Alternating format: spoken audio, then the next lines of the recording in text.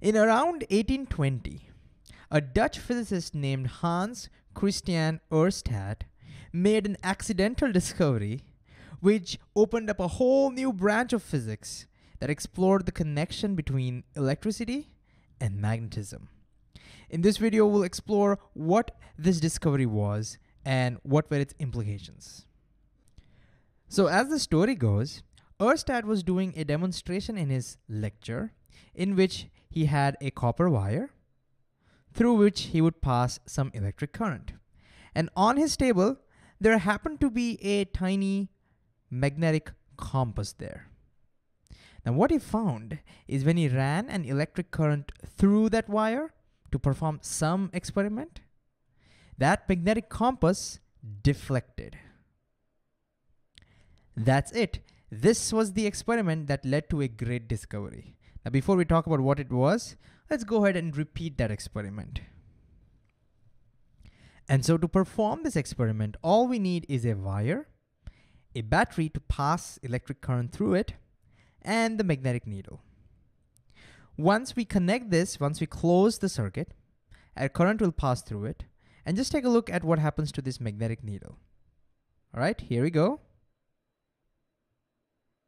Notice the magnetic needle deflected. That's it. That was the experiment. Now you may be thinking, what's the big deal about this experiment? So what? Well, think about it. So far, we could use electricity to create heat or light. But now for the very first time in the history of mankind, we have discovered that electricity or an electric current can make things turn. Can you imagine what could be the applications of that? This principle is used in fans, it's used in your washing machines, in your electric drilling machines, and so on. It's the same principle on which our ammeter and voltmeters work, inside which you pass a current, and there's a needle that deflects and shows us the reading.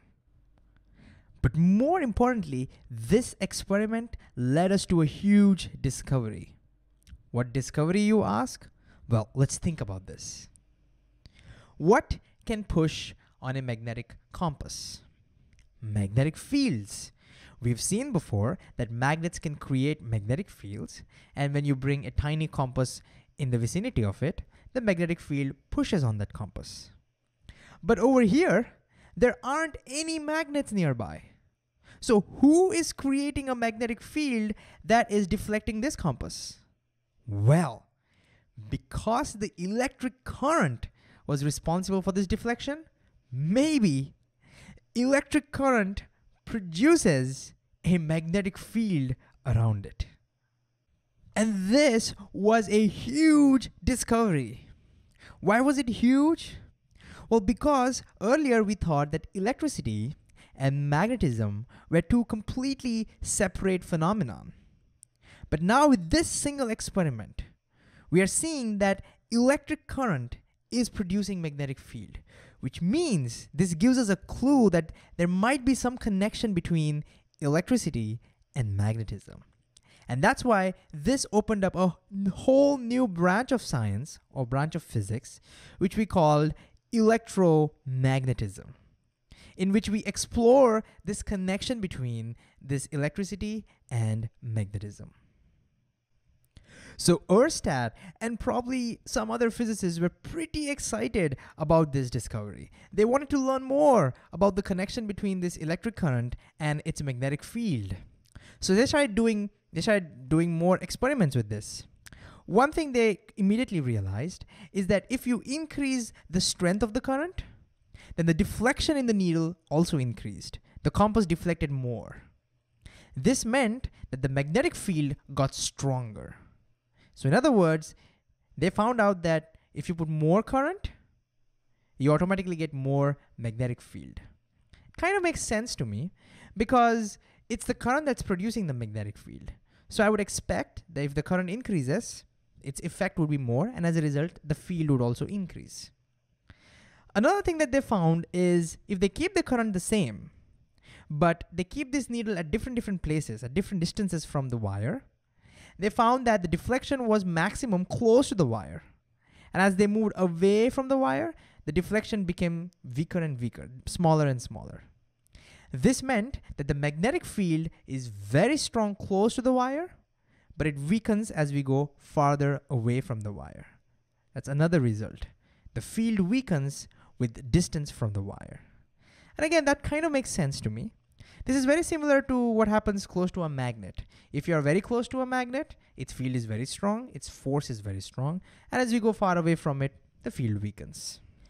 And finally, they also wanted to learn, what does the field look like?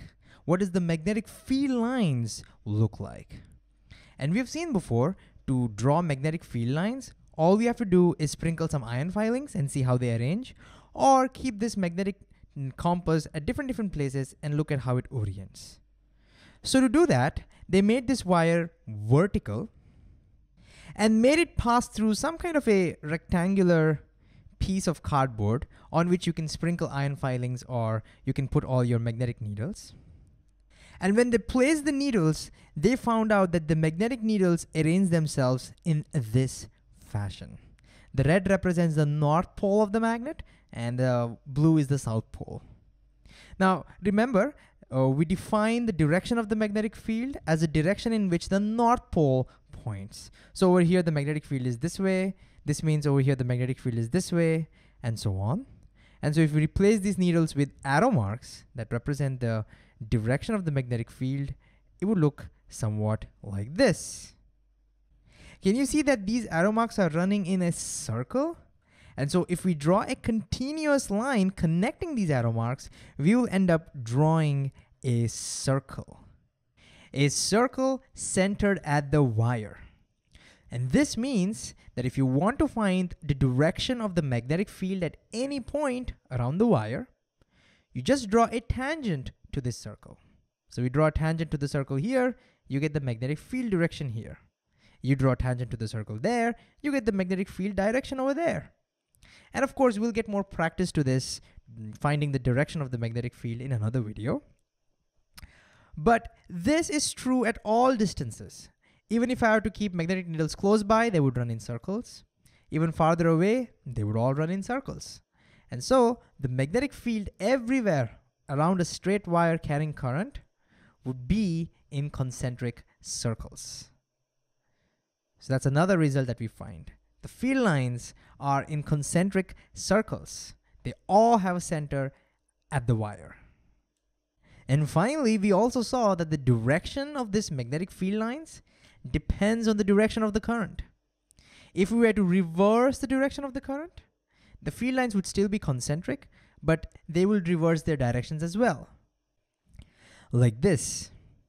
And also notice how we have drawn these field lines.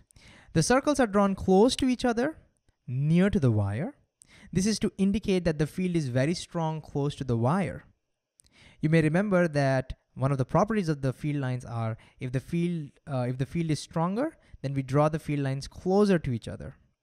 And as we go away from the wire, the field weakens. And as a result, we draw the circles farther away from each other. So what did we learn in this video? We learned that when you pass an electric current through any wire, it produces a magnetic field around it. This connected electricity and magnetism. And with further experiments, we explored the properties of these magnetic fields. And one important property we found is that the magnetic field lines due to a straight wire carrying current is going to be in concentric circles.